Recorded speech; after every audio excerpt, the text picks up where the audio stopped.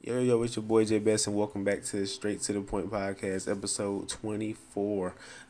As always, I just want to thank God for waking me up this morning and allowing me to talk about sports, which is something that I love to do. And without him, I would not be here right now. So today's episode is going to be fairly short. Okay, all I'm going to do is I'm going to recap this past weekend with the AFC and NFC championship. And then my next episode, I'm gonna talk about like news around sports and football, of course, mainly, but even some basketball things. I'm gonna talk about in my next episode. But for this episode, I'm just gonna talk about the last two games that happened this past weekend. Okay, we're gonna start off with the Eagles and the 49ers. Okay, of course, in that game, as y'all know, I went with the 49ers. Okay, I did think they had the better team. I did think they'll perform better. Even in Philadelphia, I thought they would get the win. I thought that Kyle Shanahan would outcoach Nick Sirianni, but my whole reasoning behind the 49ers winning, just throw it out the window. Throw it out the window. The whole reasoning for y'all saying that the Eagles would win, throw it out the window. Because this game did not go how anyone thought it would go. This game was ruined from the beginning. Okay, it really was. And I mean, in my opinion, they should go ahead and just cancel the whole season because this game was ruined. Everything that could go wrong for the 49ers went wrong. Okay, let's just go ahead and address the elephant in the room.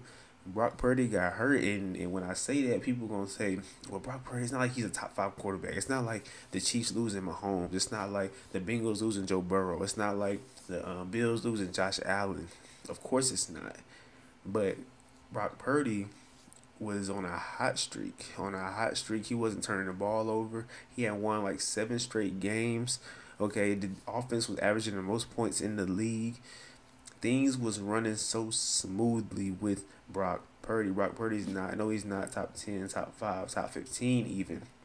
But in that offense, he ran that Kyle Shanahan offense better than any quarterback I've ever seen Kyle Shanahan have. Even Jimmy Garoppolo could not run that offense to that caliber that Brock Purdy ran it to. And I'm hoping that Trey Lance can do a little bit more than what Brock Purdy did this year because of his running ability, of course. But Brock Purdy ran that offense as perfect as you can run it. Okay, and the main reason why he did that is because he basically just got the ball to his playmakers and let them make plays. That's all he did. He didn't sit back there and juke people for 15 seconds like most quarterbacks. He didn't sit back there and scramble all day. He didn't throw hard passes. He didn't try and fit passes between tight windows. No.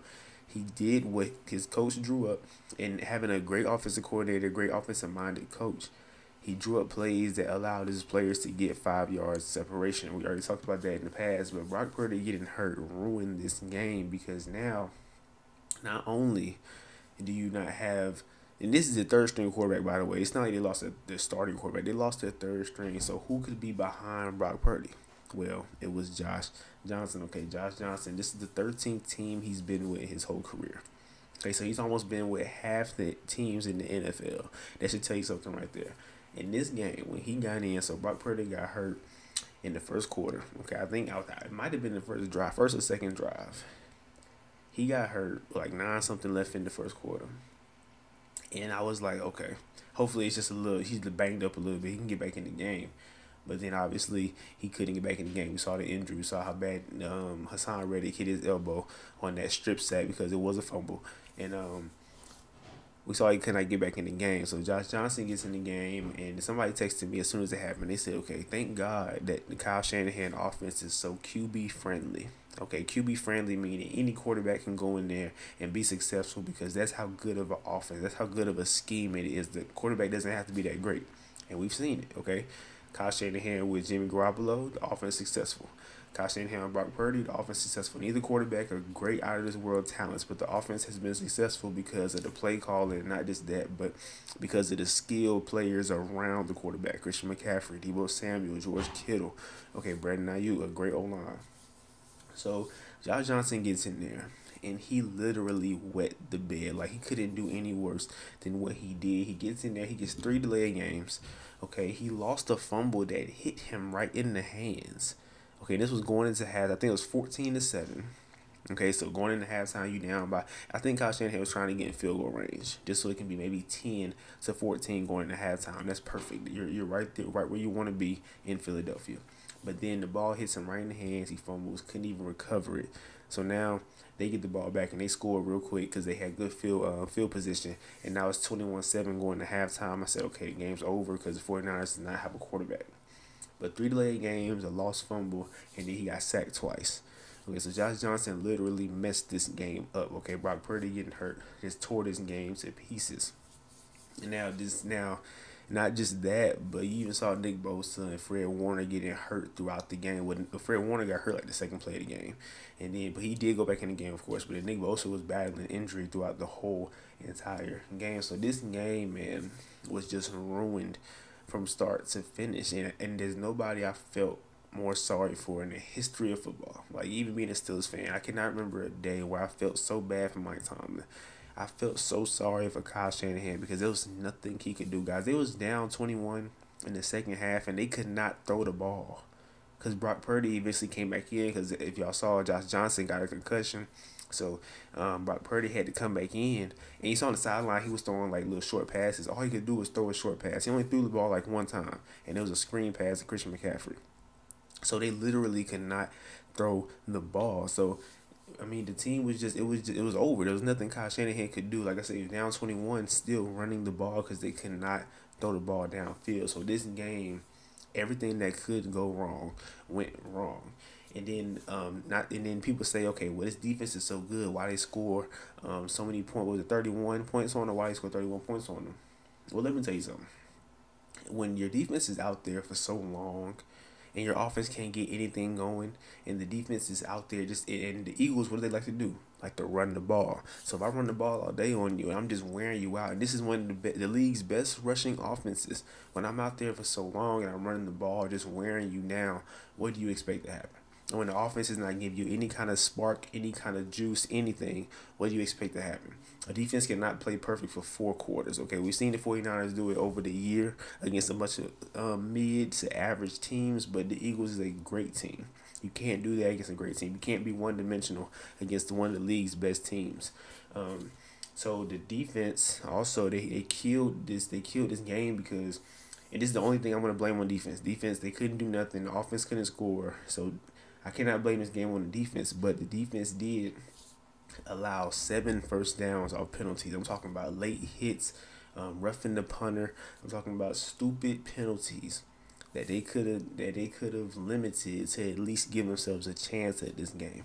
And they allowed 7 first downs off penalties, which is the most since the Raiders in 2002. Okay, so all around this game was just ruined from start to finish. Now, that's not to discredit the Eagles. Okay, the Eagles are a great team, no doubt. I think both teams were great going into this game. That's why I said this would be the game of the week because it's 2 of the best teams in the NFL. So it's not to take anything away from the Eagles. It's just that I can't give a fair assessment. I cannot grade the Eagles off of that game because they had the advantage from start to finish. You played a team with no quarterback, literally no quarterback. Like at one point, Christian McCaffrey was at quarterback. That's how bad the situation was for the 49ers. So for the Eagles, can I really sit there and give you the benefit of the doubt? I think I have to, right? Because we can't redo the game. So you did win the game, and you did win it in a dominant fashion. But I just think that the Eagles, if they would have played the 49ers at full strength, I don't think the Eagles would be here. But if they were here, it would be like a field goal. It wouldn't have been a blowout. So nobody came into this game thinking, okay, the Eagles going to blow out the 49ers. No. Everybody thought it would be a nice, tight game, a nice, aggressive game, but things got totally flipped. And just to bring it up, that first drive, that throw that Jalen Hurts made to Devontae Smith on the 4th and 3, I think. It was 4th and 3, they threw the ball down the field. It was an incomplete pass. It ended up being an incomplete pass after we looked at the replay, but in games in real life time, Devontae Smith tried to catch the ball. He dropped it. He knew he dropped it, so he did some little signal and let the offense know, let's go. Let's get going. Let's get back on the ball. Let's snap the ball so they can't challenge it. Kyle Shanahan did not get the best view to see if he dropped it or not. And it's that early. It was the first drive of the game, so why would I throw a challenge flag on something that I'm not sure about and then end up losing a timeout for the whole first half in a huge game. This is an important game with timeouts. I'm assuming at one point it's going to be very important, right? Because you think this game going to be tight to the wire to the end. So Kyle Shanahan made a good decision by not going for it. And I don't blame, and I mean, not challenging that catch. I don't blame him for not doing it. People are gonna bash his head in because they're saying that's what led to that first drive is what led to the dominance of this game when it didn't. Brock Purdy getting hurt is what led to the dominance of this game. But the Eagles played good. I mean, I gotta give it to them. They played good for the most part, especially when a team is bleeding like that, right? And you have sharks in the water, right? Whenever they see something, they see blood, they attack. Right? When they see something bleeding, they attack. Well, the Eagles was a shark, and they saw the 49ers bleeding to death, and they went ahead and they attacked it. They didn't give them a chance. You know how they say in sports terminology, they say like in basketball or football, whenever you're up by a lot, keep your foot on their necks. Keep your foot on their necks. Do not let up in the game. That's what the Eagles did. The Eagles put their foot on the 49ers' neck, and they did not let them have a chance at coming back into this game. So they did what they were supposed to do in the situation that presented itself with the 49ers being hurt, especially at the quarterback position and not having a quarterback. So the Eagles are in the Super Bowl and not the 49ers, who was my preseason prediction to make it to the Super Bowl. So I was that close, y'all. I was that close to getting something right. All right. So the next game was the Chiefs and the Bengals, and the Chiefs did beat the Bengals 23-20, like I said they would. So I did get one game right. I went 1-1, but this game, I want to talk about this game so bad because I told y'all going into this game, the hype was just too much. So people know Aaron Rodgers is the best, in my opinion, he's still the best quarterback in the league, but Mahomes is arguably the best quarterback in the league. I'll give you that argument. Like when people say that, I don't get mad. But going into this game, all we heard about was Joe Burrow. That's literally all we heard about. All I heard was Joe Burr, Joe Shiesty, Joe Cool. They playing in Burrowhead, not Arrowhead, but Burrowhead. How is the best quarterback in the league, arguably the best quarterback in the league, not the most talked about quarterback going into an AFC championship? Like I don't get it. So the stats in this game were the Mahomes with 29 of 43 for 326 yards and 2 touchdowns. Had a QBR of 113. Y'all remember that, 113. Joe Burrow went 26 of 41, 270 yards, 1 touchdown, 2 INTs. Had a QBR of 76. So on a grade of so scale of 0 to 100, he was a 76 and Mahomes was 113. Okay. When I read the stats for this game, I didn't read the stats for last game because last game was just ruined from the beginning. But this game, I did read the stats, and normally when I read stats, I read the quarterback, running back, and the receiver, like the leading rusher and the leading receiver for each team. But this game was about 2 quarterbacks. That's what it was all about. It was about who made the most mistakes and versus who played better. And Joe Burrow made the most mistakes, and Mahomes played better. Joe Burrow threw 2 interceptions, 2 costly interceptions. When you throw 2 interceptions and you lose by a field goal, I can automatically point the blame at you.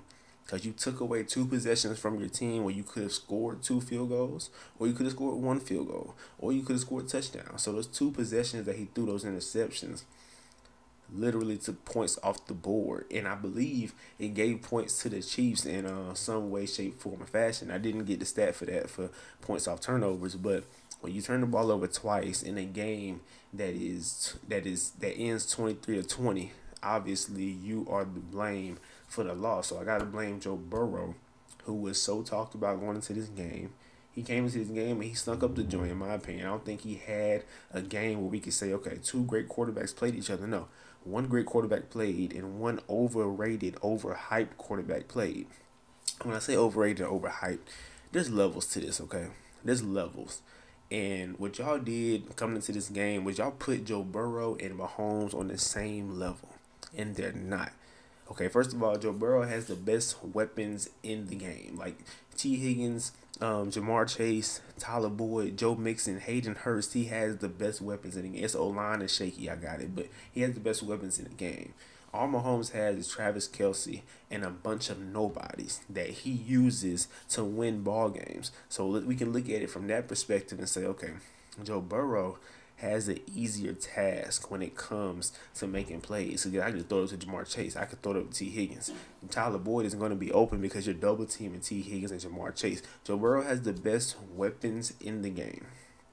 Okay, so there's just levels to this, man, and y'all put Joe Burrow and Mahomes on the same level, which I don't agree with. I think it's Aaron Rodgers and Mahomes.